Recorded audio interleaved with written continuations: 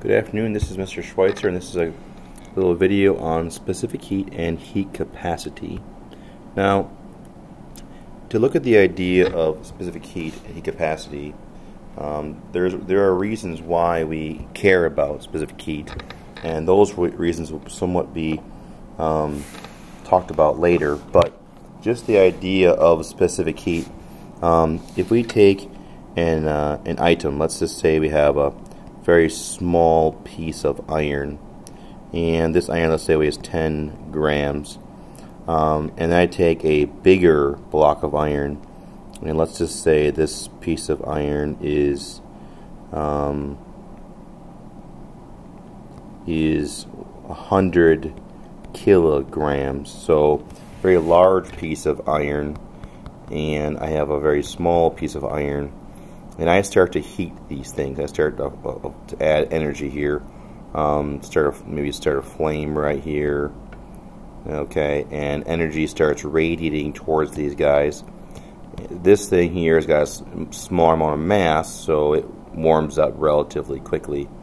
The temperature picks up fast. And this guy, it's got a lot of mass, so its temperature just slowly reaches up here. And of course, you might think, okay, well, after even a few moments, you might have a hard time touching this guy, and this one here is just warming.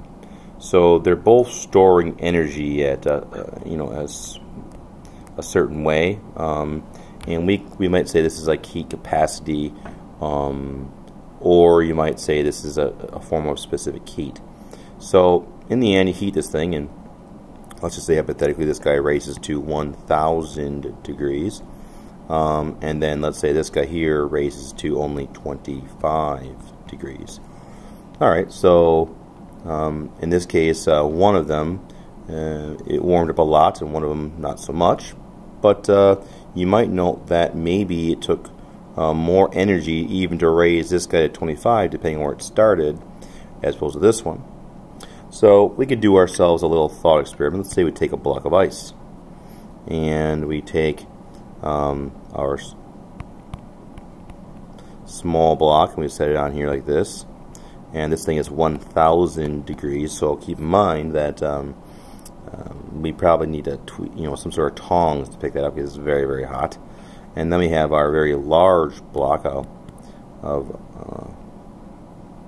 of iron here. Of course, it's 25 degrees, so we could easily just pick this thing up. But turns out after a little bit of time that the large block, even though it was not nearly as hot, melts more water. So this guy melts more ice.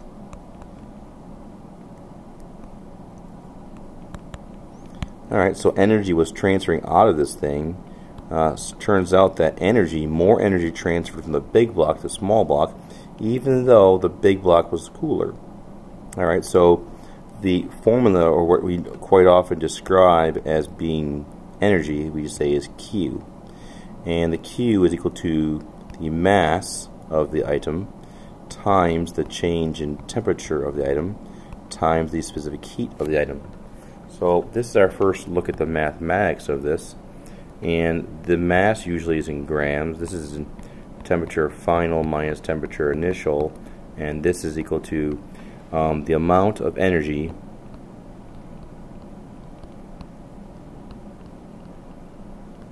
needed to raise 1 gram of the substance 1 degree Celsius. So you might recollect from a previous video that 1 calorie is equal to that same value for water.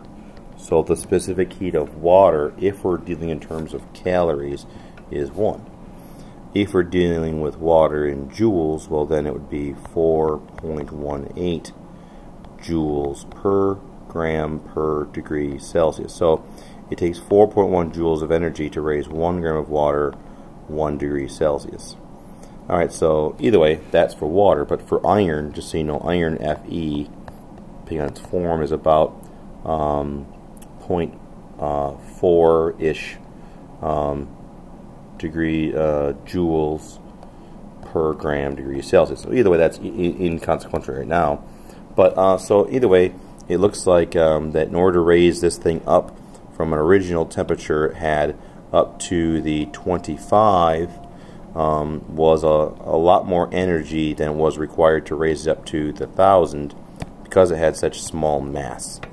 Alright, so let's do another little thought experiment. Okay, we have the very hot block and the not so hot block. Take the hot block, the cool big block, and it's 25 degrees Celsius, and we know it contains more energy. It can actually melt more ice. And we take this small block and we set the small block on top of the big block. And you'll note that, okay, well, what happens? Which block gets hotter? This one's 25 degrees Celsius. This one is 1,000 degrees Celsius. Okay, and of course, since I've just talked about this, I'm leading you down a path that says, well, maybe since the big block's got more energy, can melt more ice, that in fact it will once again give the small block more energy, and you'll have energy flow in this direction. Unfortunately, well, not fortunately, unfortunately, that's just not the way it works. Energy moves not by quantity of energy, but by difference of temperature. So even though the big block contains more energy, it will actually transfer it will receive energy from the small block.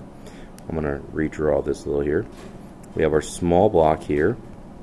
Because it has a higher temperature, energy flows not by total energy but by temperature. So in this case, the block will get slightly warmer, and then the small block will get cooler, and they'll reach some sort of equal temperature.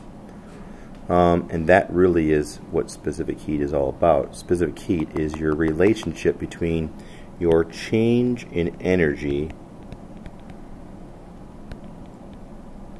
and your change in temperature. Obviously, mass has something to do with that. Q equals mass times change in temperature times specific heat. So that's what this guy is here. Larger specific heats take more energy to raise it a degree Celsius. And we'll do all sorts of mathematics with this.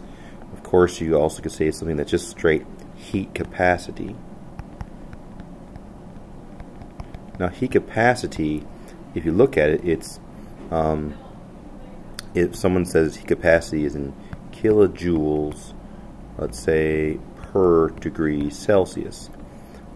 Mass is not in this particular guy, and the reason why is because it usually would be involved in something where the mass is static, and you could say, okay, purely the mass is not changing, it's never going to change. Heat capacity is very specific to an item, and you would say, okay, well, if this thing ends up having heat capacity, let's say X kilojoules per degree Celsius, and I were to raise this thing, let's say 2 degrees Celsius, then I would say, okay, well, all I do is take my 2 degrees Celsius times degrees Celsius per kilojoule, X, multiply across, and answer would be 2x, and that would be in kilojoules. So I require 2x kilojoules of energy to raise this guy 2 degrees Celsius. It's simply a ratio between energy and the amount of energy it takes to raise 1 degree Celsius. And this is going to be what we call specific heat. It's the amount of energy, and you might think that it takes the same amount of energy to raise everything up. I could have a block of wood, I could have a block of iron, I could have a block of copper. You might even make them similar in size.